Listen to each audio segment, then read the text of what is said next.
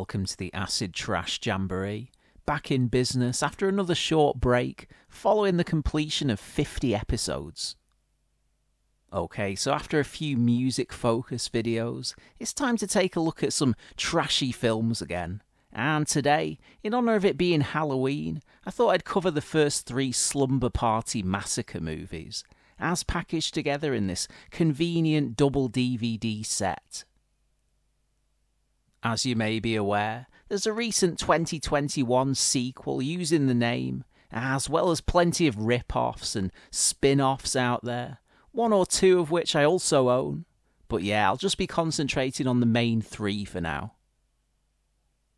So, for the uninitiated, I don't suppose you need to be a rocket scientist to work out that these films all revolve around vulnerable high school girls having slumber parties which end up being gatecrashed by psycho serial killers.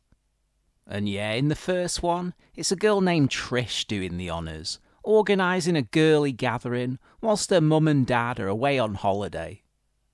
Said parents have arranged for their next-door neighbour, David Contant, to watch over Trish and keep her out of trouble. Luckily for her, Contant doesn't seem overly bothered that she and her girlfriends are planning a night of debauchery. Meanwhile, you guessed it, Russ Thorne, a deranged killer, has escaped from a psychiatric unit and is well and truly on the loose. After stalking around Trish's school and offing a telephone repairwoman, Thorne nicks her van and uses it as his hideout. Armed with a power drill, once night falls, Thorne turns his attention to the partygoers. With the revellers, and pretty much anyone who goes near the house in grave danger, it's up to a girl named Valerie and her bratty little sister Courtney, who live across the street, to save the day. Okay, so if aliens landed tomorrow and demanded to know what a slasher film is, you could do a lot worse than to show them the Slumber Party Massacre. Yeah, talk about a no-frills, textbook example of the subgenre. Whilst I've no doubt moaned before about being bored with generic slashers, for all its predictability and lack of originality, I've always enjoyed this one. And yeah, my last viewing was no different. Okay, so the end result apparently wasn't what the screenplay writer had in mind. Yeah, famously, the original script was written by feminist Rita Mae Brown and was intended as a send-up, though it ended up being modified, shall we say, turning it into a way more typical, horror-centric production. Yeah, while some jokes and obvious examples of feminist symbolism found their way into the finished film, the Slumber Party Massacre is pretty much all about the body count and gore, with a huge side portion of gratuitous female nudity chucked in for good measure. And let's not pretend otherwise. If you're a slasher fan, this is precisely why you sit down to watch them. So yeah, this more than delivers in that respect. Apart from that, it's paced well, and at a lean 76 minutes, it never really has a chance to get boring. Chuck in a nicely moody Halloween knockoff score, and a barely happy ending, and yeah, as I said, slasher nirvana. That said, if you prefer your serial killers to be masked, or with their faces otherwise hidden, be warned that Slumber Party Massacre does the he knows you're alone thing of revealing Thorne's face pretty much right away. I know this is a deal breaker for some, and yeah, it ruined he knows you're alone for me, as I just didn't find the killer to be at all creepy. But yeah, for some reason I don't mind it here. Whilst Thorne isn't exactly what you'd call a pant-fillingly scary screen presence, he gets the job done effectively enough. Anyway, as I keep saying, this is Slasher 101 stuff through and through, which isn't quite what you can say about all the films in the franchise, but more on that in a second. Okay, so in order to talk about said sequels, I will have to reveal some spoiler-type details along the way, so you have been warned.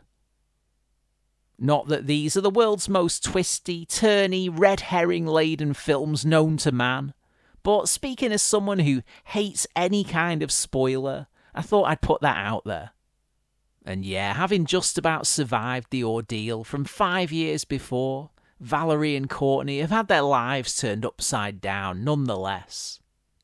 Valerie ended up losing her mind and has been committed to a mental institute, whilst Courtney suffers from terrifyingly real nightmares in which she's being stalked and attacked by an unknown Elvis-esque 50s rocker with a power drill attached to the end of a blood-red electric guitar.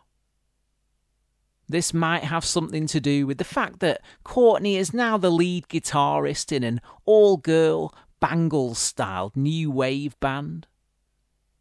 When the opportunity arises to spend a birthday weekend away at a swanky condo with her bandmates, Courtney is keen to go to hopefully take her mind off all her problems. Of course, their girly get-together is interrupted by a bunch of horny boys who are desperate to make some sweet music of their own with them. Unfortunately for all involved, Courtney's freakish nightmares soon go into overdrive, blurring with reality, with predictably gory results. So yeah, if you hadn't guessed already, this one blatantly borrows quite a bit from the whole Nightmare on Elm Street franchise. That said, this doesn't try to be anywhere near as dark and twisted as those early Freddy films, amping up the humour present in the first Slumber Party Massacre, and even giving the killer a couple of song and dance numbers along the way.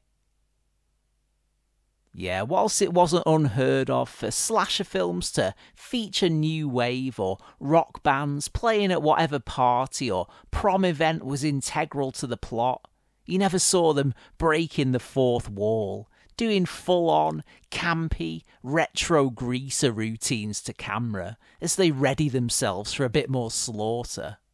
Needless to say, if the idea of a black comedy slasher musical irks you even slightly, then you can probably safely skip over this one and go straight to the third movie.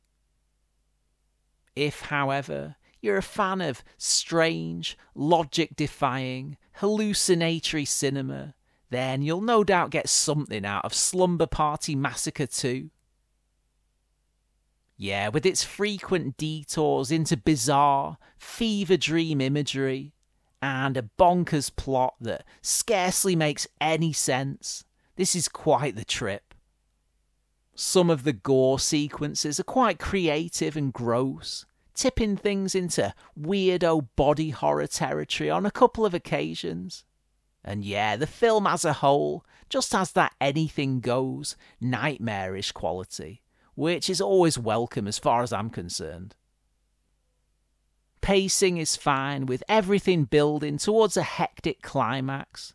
And again, this lasts under 80 minutes, so even if you hate it, it won't take up too much of your time. So very much an oddity, but an entertaining one. And yeah, overall, I'd say this is probably my favourite of the three. Okay, so following on from the thoroughly mental second instalment, 1990's Slumber Party Massacre 3 ended up as more of a return to the generic slasherisms of the original. So generic, in fact, that come my re-watching session of this, I had zero recollection of even having seen it before. I mean, I probably had, seeing as I shelled out money for this set. But yeah, whilst the first two stayed in my mind pretty readily in the interim, for some reason, this one ended up completely forgotten. That's not to say it's awful. Again, if you're in the mood for completely predictable slasher thrills and spills, then this one will scratch the itch as well as any other C-list effort you might care to mention. Which is just as well, considering how late in the cycle this one came out. Yeah, thankfully, it has more in common with its 80s forebears than the overly goofy crud I normally associate with 90s horror. As for the plot, well, I barely need to say anything. Yeah, whilst this has nothing to do with either of the first two in terms of its characters, it's the same basic setup. A girl named Jackie throws the slumber party, this time whilst her parents are away house hunting. Of course, once darkness descends and the girls get their skimpy pyjamas on, the requisite randy boys make an appearance, closely followed by yet another serial killer, masked this time, who's hell-bent on pooping their party with quite the selection of weaponry. Now, Jackie seems to be a magnet for weirdos, meaning there's no shortage of shifty sorts snooping about the house, though whether any of them are behind the mask remains to be seen. So yeah, as I keep saying, textbook stuff all round. This one is a touch longer than the preceding instalments, meaning it does drag a bit in places, though this is nothing new in the realms of slasher movies. Thankfully, it's certainly not the worst offender in that respect, with just enough hits of the good stuff on offer to keep you awake till the end. So definitely the weakest entry in the trilogy, but still pretty good, providing you're not completely burnt out on slashers. Right, that wraps up today's video. I more or less could have picked anything off the shelf to cover this Halloween, but instead of agonising over the perfect combination of films, I figured I'd keep it simple and just review the last few things I watched. If you're new to the channel, basically I'm here to talk about the things that I find interesting and own physically. So yeah, films obviously, horror, exploitation, etc., as well as all kinds of music, mostly underground or obscure stuff, stretching from back in the 60s right up to the present day. So yeah, if that sounds your thing, please hit subscribe to keep up to date and check out the archive for plenty more content amassed over the past 10 months. Until next time, thanks for watching, and I'll see you again soon on the Acid Trash Jamboree.